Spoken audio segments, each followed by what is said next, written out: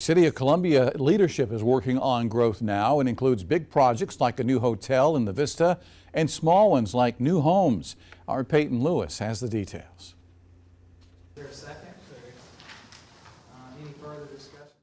Exciting. Starting to build some houses.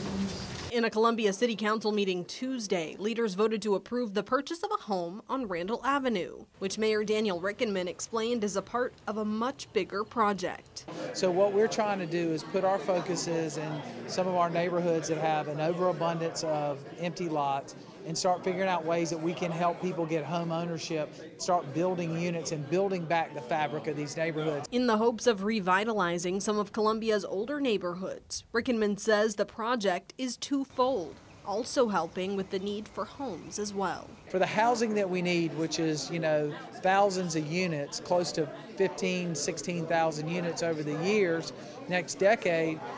But if we have empty lots, let's figure out how we put houses on there, because I don't think we have a land problem, I think we have a housing problem.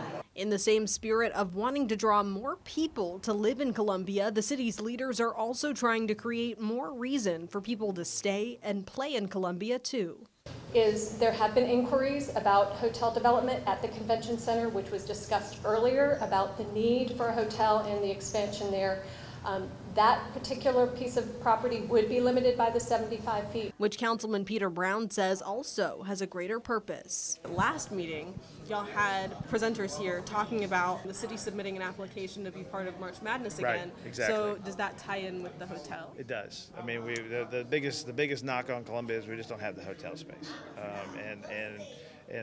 And when you can check all the boxes and you can't check that one, it's just kind of hurts because you're like, we're there and we're such a great place and we're so, one day we're going to quit being the best kept secret and really get our message out and really tell people, what Columbia is.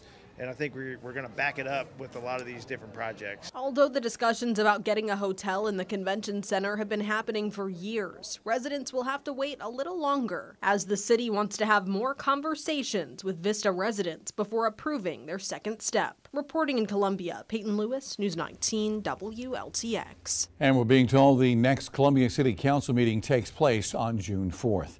Also,